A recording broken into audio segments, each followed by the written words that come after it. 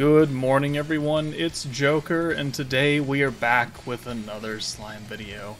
And finally, I have gotten around and I have procrastinated long enough to where I have now made my Valor Cup tier lists between battle and protector units. So today we're going to be going through that.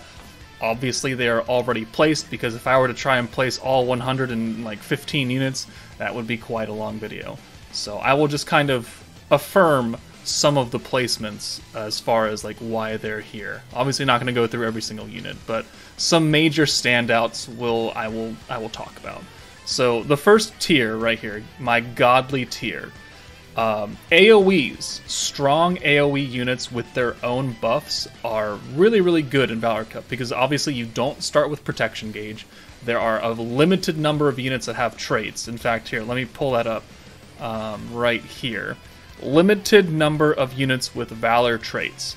Raphael, Light Hinata, Fire Milim, Maid Rimuru, Dark Rimuru 1, Space Rimuru, Earth Trainee. These are like the 7, very old units that got the same Valor trait from the anniversary livestream that the VAs picked out of a hat randomly. And then you have Dark and then Fire. So the first two metas that came with Valor Cup, obviously these units have traits and they're much better than these traits. 15% alt damage down it's not really going to save you, especially since they're probably going to be running a unit that gives them alt damage up, and it's going to be more than 15%. So these units definitely have a nice spread of Valor Cup traits. So like Shinsha's, I wouldn't really call that the greatest thing in the world, but it is what it is.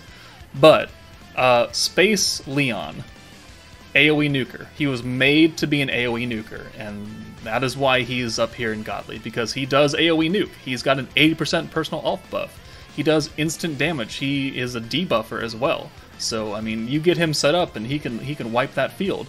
The same with Diablo. He gives himself alt gauge, which makes it, easier for him to get there. He's got the attack buff. He's also an orb changer, so I think he works very well. Even if, both of my units are level 80s and they're kind of jokes. Once you get them, powered up, you give them good gear, you get some dupes in them, then they will definitely help you clear fields. And I have already used a level 80 Velzard to clear fields with her own Valor Cup showcase. She works really well.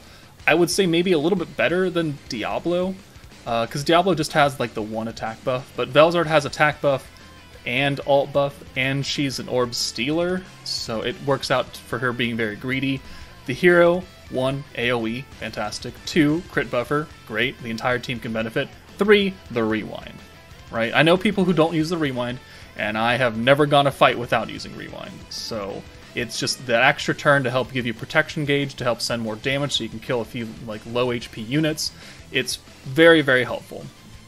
Dark Rimuru has a fantastic Valor Cup trait. It is right here. On turn 6 or turn 4, if you have 2 dupes, seals protection gauge, right? So it's just, you send 2 orbs, or you send on orbs on turn 4, you can't use Shizu, you can't use Hakuro, you can't use whoever.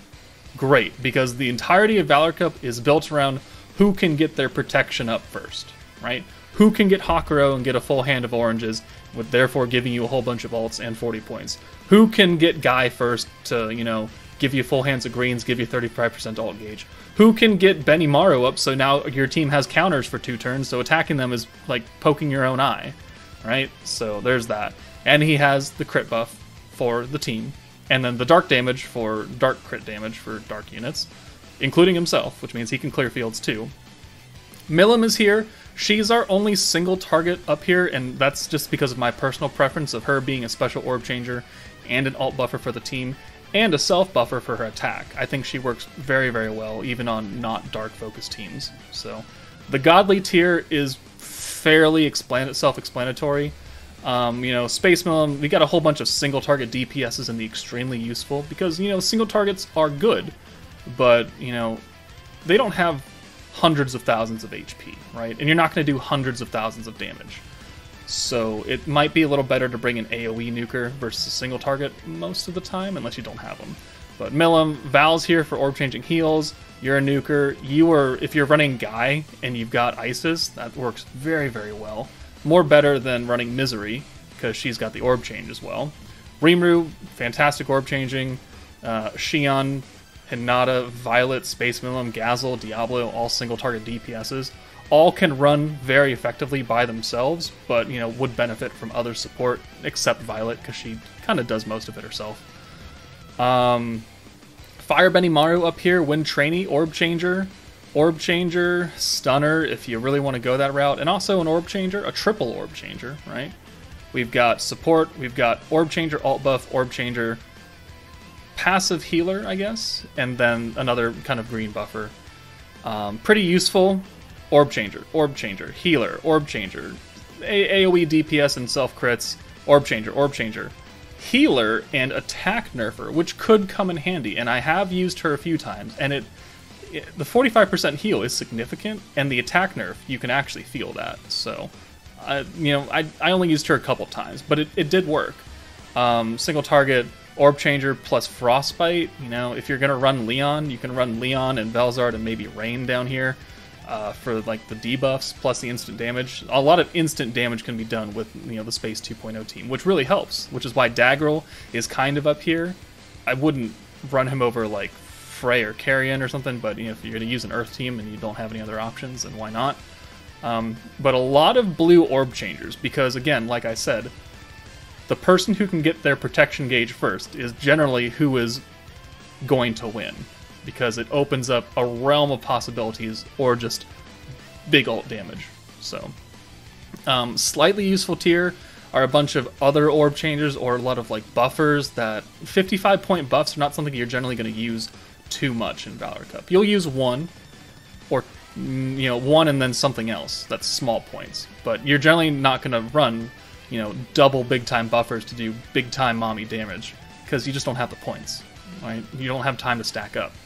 Clayman and Adelman, they have really, really high defense, so if you're running a super tanky Earth team, it can be stupid annoying.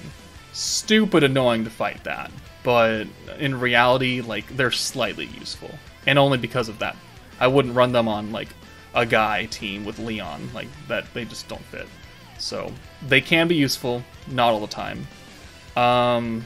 Like, alt buffer, bunch of orb changers to oranges and greens. Shinsha is down here. She does have a Valor trait, but her skill costs 80 points, and if we're not using 55-point skills a lot, we're definitely not using 80-point skills. Her second skill is not really something you should be shooting for. I'd rather just orb change into blue. So she's down here. More support, orb changing, a lot of double 55-point support, not really that good. She is an AoE, which means that she can buff herself and other units on the water side, but I'd rather just run Shuna and Hinata and Rimuru as like my 3 water units. Daggerel, Hinata, Maid, Rimuru, he can come in handy. I will talk about him. I didn't do it on camera, but you can take my word for it that I did try him out once. One time, because I knew that someone was going to ask me, and I knew Benda was going to be like, oh, what the hell, Joker? I used him once. Was he useful in that fight? Not really, because he doesn't really fit with Wind Diablo, and I'm running a blue team. If it's like, I didn't have a healer on that team, so his like HP cap raise, it raised it, sure, but I didn't gain anything out of it. So it didn't. The team comp wasn't fitting for him, I guess is what I'm trying to say. So did I use him in his most effective scenario? No. Did I use him? Yes. Sue me. Earth Benny at the Steel. Dark Val's down here. One of the whales was trying to send an argument about her, her alt buff, but honestly, like, she's an AoE, yes. She has a permanent 20% alt buff, yes. Her second skill nerfs protection gauge, which is not what you want to do. So, I mean, if she has a high level, she can work. But again, I'd rather just bring an blue orb changer. Pretty useless units. I mean, most of these are pretty self-explanatory. They don't do much. And then the majority or all of like the 4-star units are down here, right? Slime Rimuru was up here, the Fire Slime, because he's a double orb changer technically, 2 singles, which can help, but he's changing oranges, so he's not overly useful. But there are some blue orb changers in the 4-stars. Yes. It's just that their stats are just too low, and you're not making specific awakened gear for these 4-star units, right? So it's just the assumption that you will have better options available to you. And if you don't, then I'm sorry. So that is the battle side. So let's go to the protector side. And the godly tier consists of Hakuro and Toa because, you know, they're still excellent protectors for any content. We have Guy, who I'm really enjoying using. Like, changing to greens is kind of going against what I'm talking about a lot of time with blues, but if you can get blues to get Guy active, and then you have, like, Isis or Misery, who can then buff the greens, like, you're going to be looking pretty good as far as ults, because he's giving you ult gauge. He's giving you 3 and 3 orbs.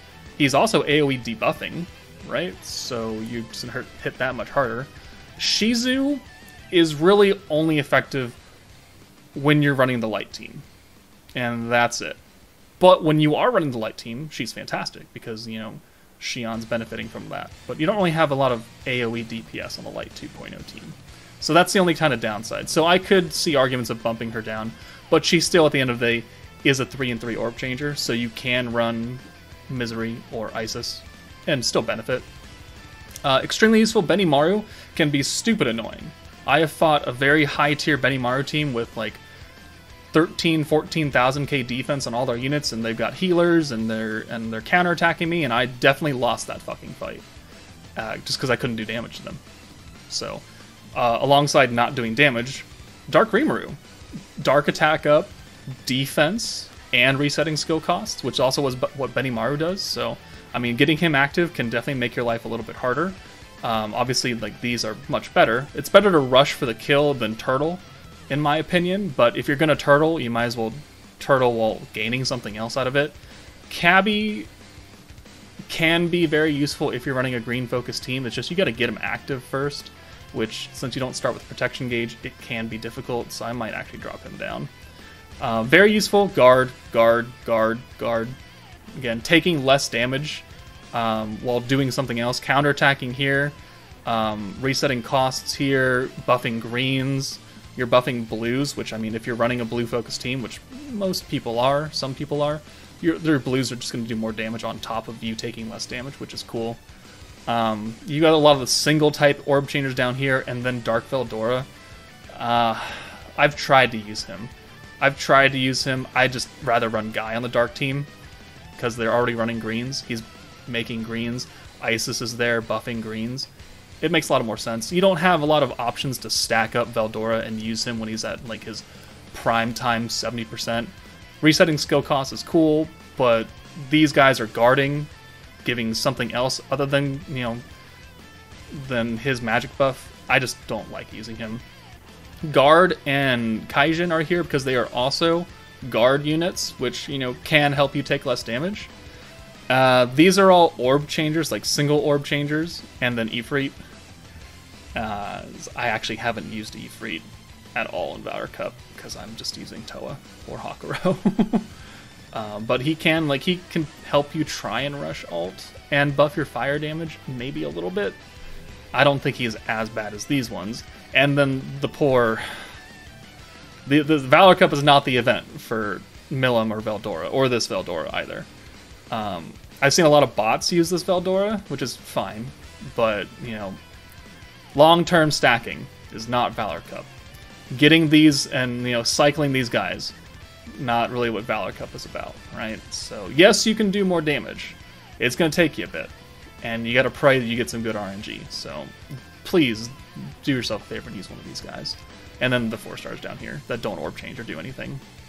So, that is my Valor Cup tier list, the first one that I've put out. I could hear arguments for a few of the units. Like, this one, definitely, like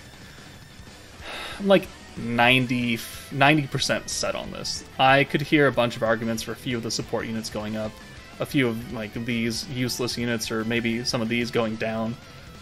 But overall, I'm fairly happy with this tier list. But let me know in the comments what you guys think now that Valor Cup has been out for 2 months.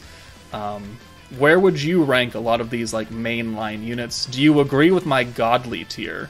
I guess is the most important thing. Do you agree with this first tier level? I don't think this one is... Shizu is up for argument, but these three, I don't think you can argue with me. Most of these, yeah, I'm pretty good on. So, yeah, let me know in the comments, but that's it for me. Take it easy, and I'll see you later.